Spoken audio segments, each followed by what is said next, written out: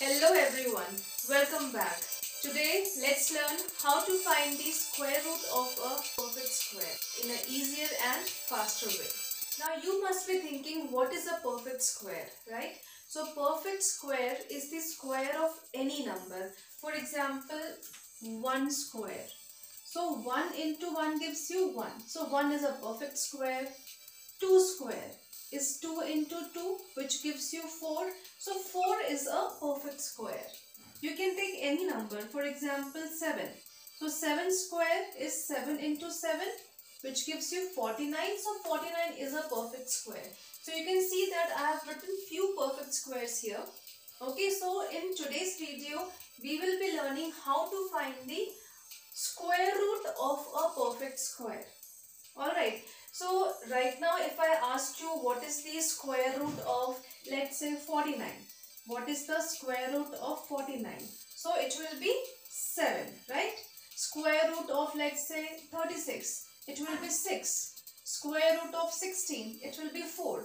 So these are very simple and small numbers, so you can easily tell the square root mentally.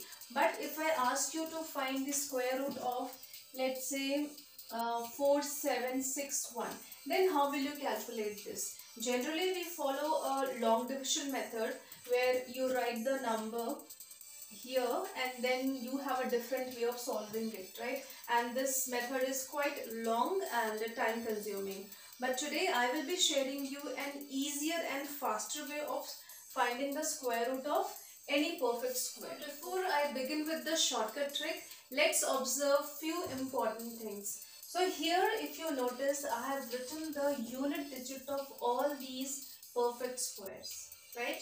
Now here, if you observe carefully, you will see that 1 is coming twice, 4 is coming twice, then 9 is coming twice, and 6 is coming twice, right? So here if you see, 1 square ends with 1, right? And the complement of 1 is what?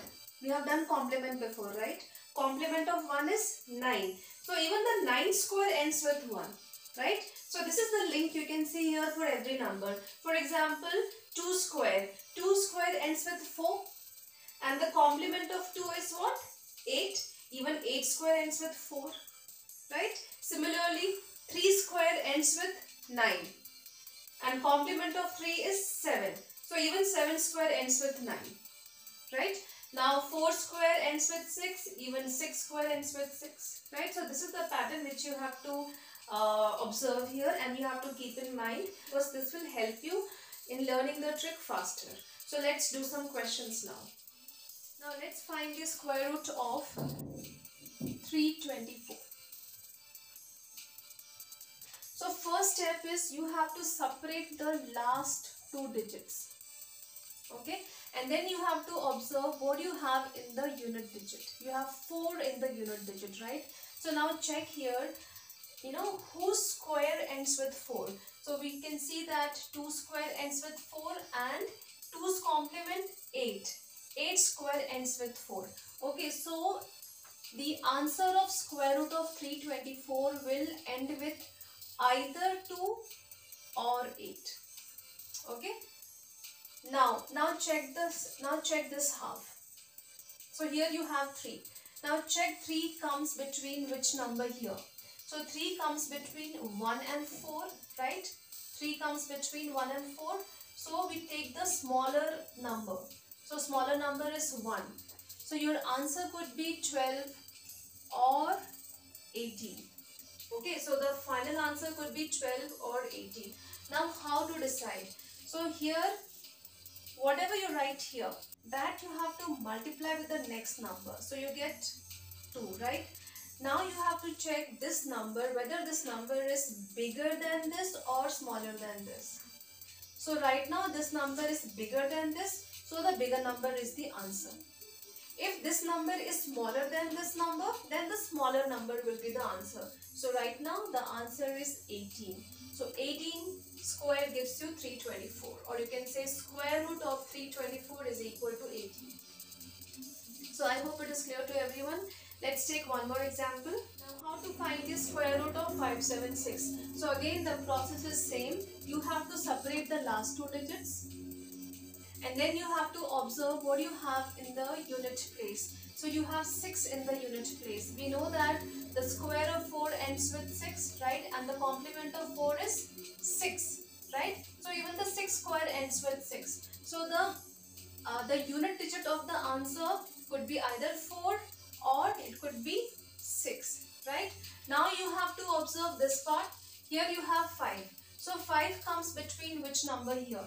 So we can see that 5 comes here, right? So 5 comes between the square of 2 and the square of 3. So we take the smaller number. So your answer could be 24 or 26. Now, whatever you write here, that you have to multiply with the next digit. So 2 3s are 6. Now, this number is smaller than this number, right? It means the smaller number is your answer. So, square root of 576 is 24. Now, let's take one 4-digit number. Now, square root of 4761. So, again the process is same. You have to separate the last two digits. Now, here 1 is in the unit digit, right? So, you have to check whose squares ends with 1. So, we can see that 1 square ends with 1 and 1's complement is 9. So, 9 square ends with 1. So, your answer will end with either 1 or with 9. Now, check 47 comes between which number here? So, 47 comes between 36 and 49, right? So, we take the smaller number. So, you will take 6. So, answer will be either 61 or 69. Now, multiply the next digit. So, you get 42. Now, 42, you have to check whether 47 is bigger than 42 or smaller than. So, here 47 is bigger. So, bigger number is your answer. So, 69 is your answer. So, this trick is really very simple. Now, let's find the square root of 1296. So, again separate the last two digits. So, here the unit digit is 6, right? So, we know that square of 4 ends with 6 and the complement of 4 is 6. So, square of 6 ends with 6. So, your answer will end with either 4 or with 6. Now, check 12 comes between which number? So, here 12 comes between 9 and 16, right? So, we take the smaller number. So, your answer will be 34 or 36. Now, 3 multiply 4 gives you 12. Now, 12 is equal to 12. Here the number are same, right?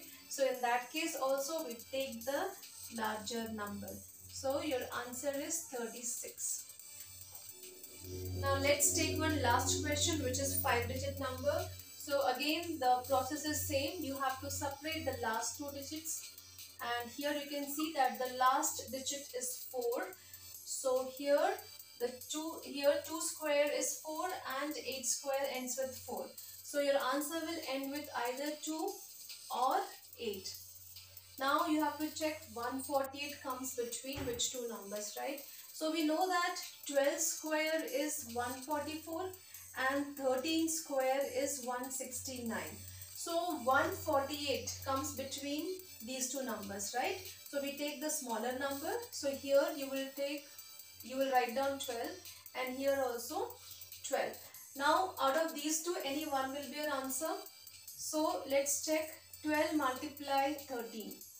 So, 12 multiply 13 will give you 3 2s are 6, 5, 156, right? Now, 148 is smaller than 156. It means 122 is your final answer. So, 122 is the square root of 14,884. I hope you like this trick. This trick is really simple and very fast. So, these are few practice questions. So, practice them and master this trick. So, that's it for today. See you very soon with few more interesting tricks. Until then, goodbye. Take care.